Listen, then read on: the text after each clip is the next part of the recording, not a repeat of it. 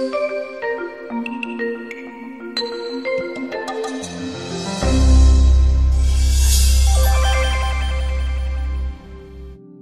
the 1960s, we began to do organ transplants at the Cleveland Clinic in a serious way. It was the beginning of the kidney transplant research program and process. And in the course of doing this, it became clear that we just couldn't take an organ from one person and give it to another person without experiencing potential severe adverse consequences. And we today generally understand that two people have to, quote, be a match in order to accept an organ from somebody else or to donate it. So the question is, what does that mean, being a match? Well, the immune system responds to large structural proteins and other molecules that reside on the surface of our cells, because the immune cells migrate through our body constantly looking for anything that is not self. Bacteria, fungus, virus, parasite, whatever, that shouldn't be there. And then, of course, it is our defense against those things. So when it finds things that are not self, it kills them. And that's basically what it does to an organ that doesn't match the recipient. The immune cells find the organ cells, see that the receptors aren't self, and then destroy the organ. So we began to search for ways of matching people so that they could receive an organ from another person. And what we looked at were the receptor sites on the surface of the cells. Fortuitously, all of the organs in our body have cells that display the same sets of receptors. So if I take white cells out of the blood and I look at the receptors on the white cells, I will know what the receptors look like on the kidney, the heart, the liver, the lung. Those receptor sites, therefore, are called human white cell receptors, only we swap leukocyte for white cell. HLA, Human Leukocyte Antigens, are also predictors. As we gathered data on what those receptors looked like and the variety of receptors, we began to understand that certain receptors were always present when people had certain illnesses. And suddenly these white cell receptors had predictive power in helping us understand about susceptibility. One of my colleagues, Richie Shoemaker, started to look at 5 specific receptors because they had a high level of predictive power in 1993. And he has looked at them in every patient he's seen in his practice in the hopes that he'd find patterns that might make sense. What he discovered was, in his practice, because he lives in Maryland, where Lyme disease does exist, he treats a fair amount of patients with Lyme, and he observed that not everybody got better when they were treated for Lyme. They would end up symptomatic for years later. He found 5 specific pedigrees that said and predicted that the person would have post-Lyme syndrome.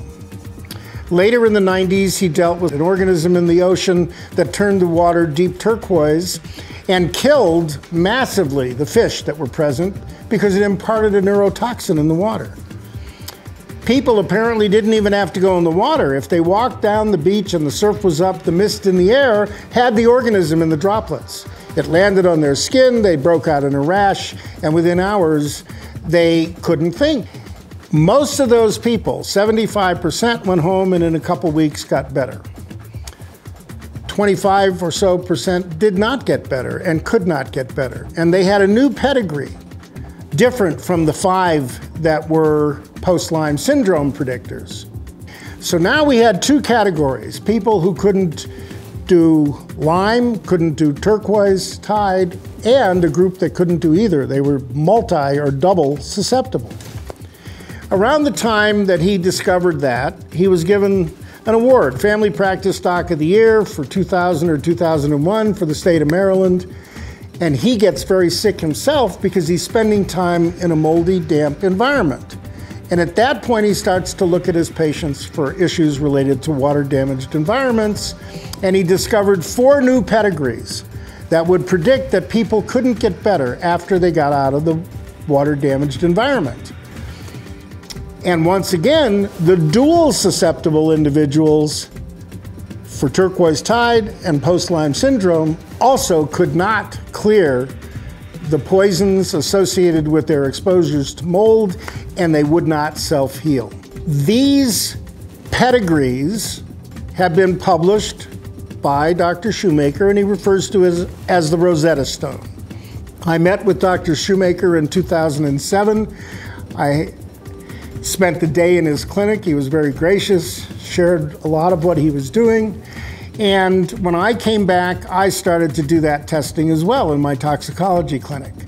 In my toxicology clinic, I had 2 distinct populations. I had people who had spent time in water-damaged buildings, and I had people who had been ill from exposure to chemicals, who were either ill from the chemicals or hypersensitive to chemicals, but had not been exposed in water-damaged environments. What I observed when I came back and did his testing was that every single one of my multiply chemically challenged and sensitive patients had one of the 3 multi-susceptible patterns that he had discovered.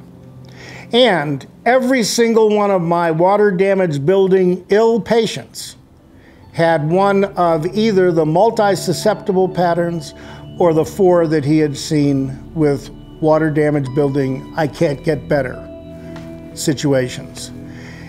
They are powerfully predictive, and they help know how we should tailor our treatments for our patients, because people who are monosusceptible have different problems than the people who are multi-susceptible. But both groups are imminently treatable. So if the HLA markers predict who are going to have troubles clearing the toxins, it needs to be understood that it's not really very specific. It doesn't tell me exactly which genes are missing, but the patterns hold. And it is clear that one group of patients are multiply challenged and are missing multiple segments of their detox array, and others, they have less deficiency states in their detox arrays, and so there are certain circumstances that they can't tolerate, but not nearly as many as the people who are multi-susceptible. So the question is, both of them are still having the same problem. They're accumulating poisons that they cannot clear metabolically, and the solution to the problem is to do 3 things. Number 1, avoid exposures that are going to manifest and amplify your symptoms. 2, use agents like charcoal, clay, or cholestyramine that act like sponges as they go through the gut, and they adsorb onto their surface the positively charged organic compounds, which include the poisons.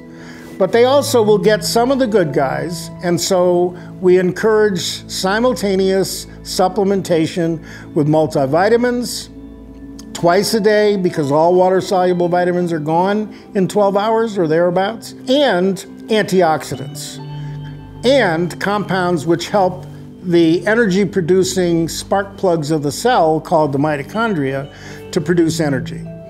Because one of the things that has become eminently clear with these illnesses is that people who are hypertoxic are holding on to an array of poisons, many of which often interfere with energy production and protein synthetic processes within the cell.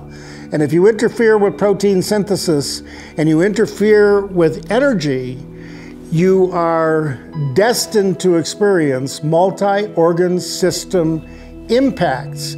They may not be total organ failures, at least not initially, but gradually over time, you're constantly working against a greater and greater handicap of toxins as your body tries to just carry out its normal metabolic functions.